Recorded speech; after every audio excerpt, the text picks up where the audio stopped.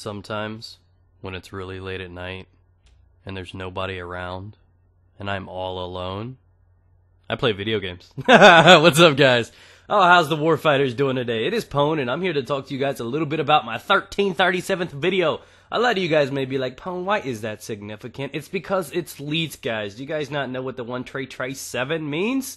It means I'm a badass, and that's a lot of videos I put down, and you guys were asking for a 1337 video, so I decided to go ahead and do so. And with that, enjoy the Medal of Honor Warfighter beta footage. I think I go flawless on these kids. We push these guys harder than hell, man. I'm talking S&M type stuff. So basically, we get a little kinky with these guys. I think I go 11-0 flawless, and it was actually a pretty fun game. Maybe not a super high score, but we get aggressive. We just steamroll, take objective after objective. I'm using the MK16, but anyways, I'm here to talk to you guys about something.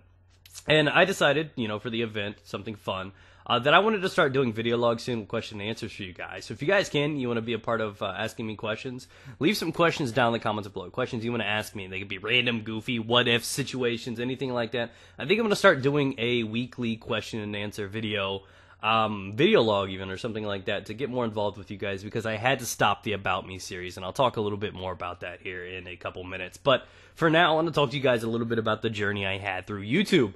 Not like how I got started and all that stuff. I've talked about that before, but rather how I've changed.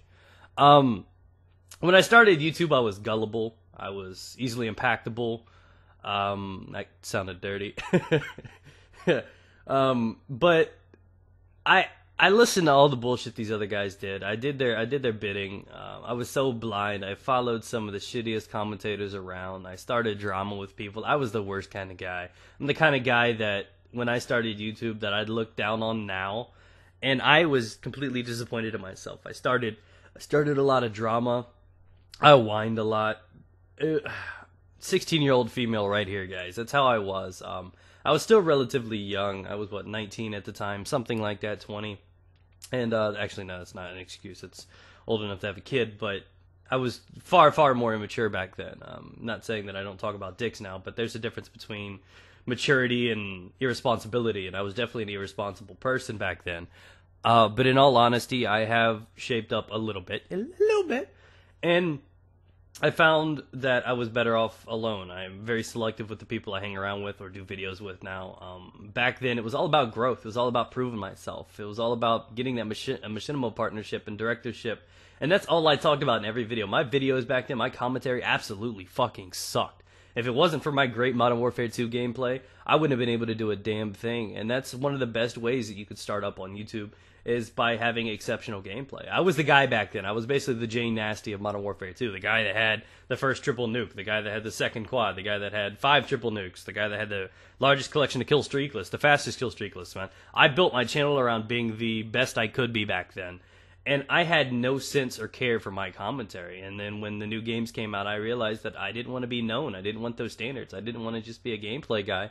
And I wanted to work on my commentary a little bit. So I matured up a little. I got a little bit better. I cut out the fat of the people that, just brought me down. And I tried to become a better person. And YouTube actually helped me that. I started getting more involved, mingling with other people. And I stopped being this little annoying asshole that I used to be, that always wanted everything to happen for me but wasn't willing to work for it, which is the biggest thing.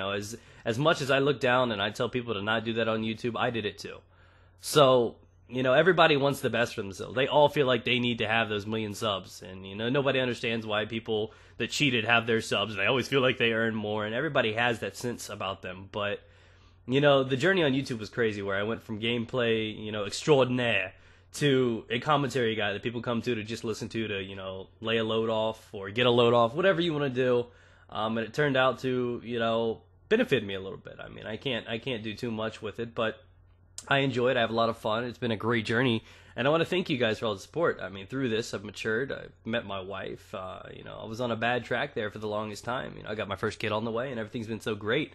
And I just want to thank you guys for, just everything you've done. I mean, almost 1,500 videos that I've cranked out for you guys, and, for me, and, everything with this being my job. It's a great thing. So hopefully you guys enjoyed this little commentary. As for the About Me on the same topic, you guys have been wanting to see more of those. That's why I'm going to try to fill in the question and answers to fill it up a little bit. My wife was actually uncomfortable with me doing that because I told you so much about me. I enjoyed it, but I didn't think about her in this fashion.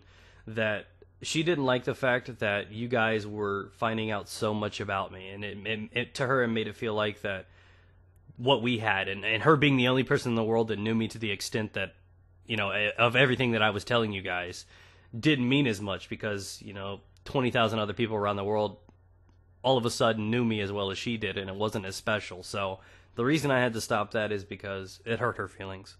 And I hope you guys understand that. So it wasn't like I needed to stop it or I like to stop it. I still have like 4 30-minute gameplays saved up, but I stopped it because it was hurting her feelings, and I had to do what I needed to do. So I want to thank you guys for everything. Hopefully you guys have enjoyed it, and you guys are going to be here for another 1337th video. And thanks for everything, guys. Remember to leave a rating if you enjoyed. Leave some comments down below for some future question and answer videos. And peace out, guys. Get it.